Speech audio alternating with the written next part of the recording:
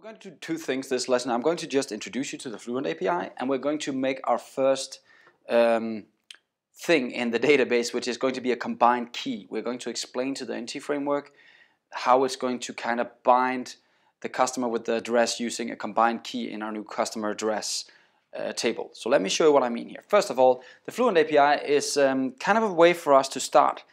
With a diagram like the one I have, you can actually start mapping everything together. You can change IDs, you can change columns names, you can do so many things. You can make relations. That's what we're going to use it for as well. You can do everything as you create a table, because that's what the NT framework is for. It's for building a table without you writing SQL code yourself. The NT framework will take care of writing the right queries for you. Some of them might be slow, and you can start discussing that with the real SQL guys.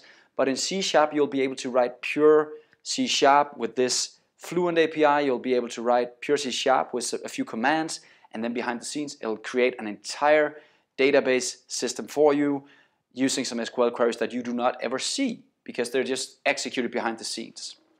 So let's figure out how to do this. First of all, you have to understand that we're working inside the context, and to do this we need one very simple method, and that's onModel creation, meaning when I create the system, how should it look? So we're going to implement this, and I'm going to show you how to use the override, because we're going to override a method inside the DB context. So let's have a look at how we do that in code.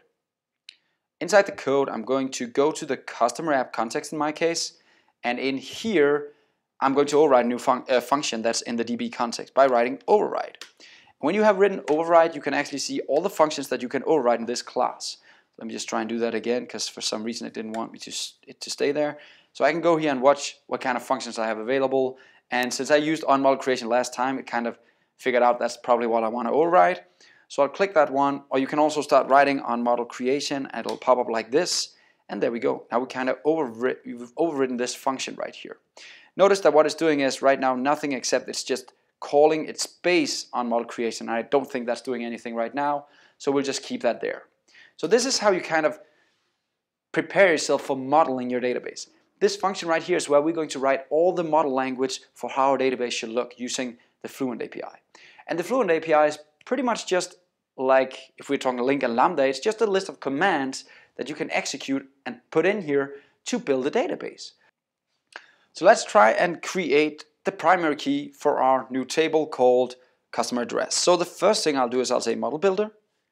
To get the builder for the model, this guy, I'll do a dot and I'll say entity to explain what entity I want to change or what table I want to work with in the database. In our case, it's going to be called customer address. And notice it's not down here, but I can still work with it, right?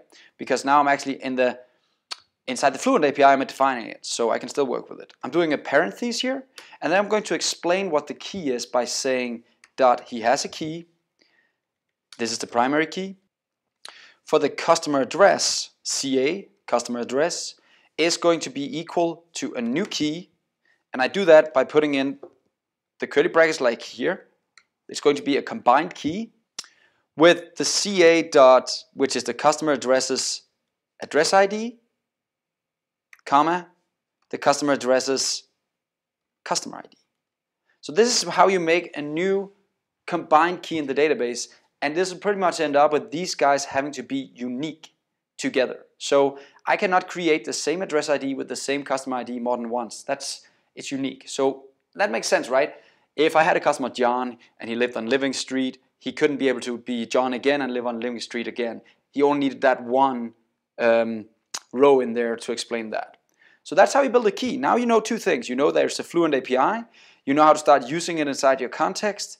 And now you've seen a first call here where we start by looking at the entity called customer address, and we say combine a key into a new combined key where we use the address ID and the customer ID from the customer address to actually build a combined primary key. Next lesson, let's try and start working with relations. See you next time.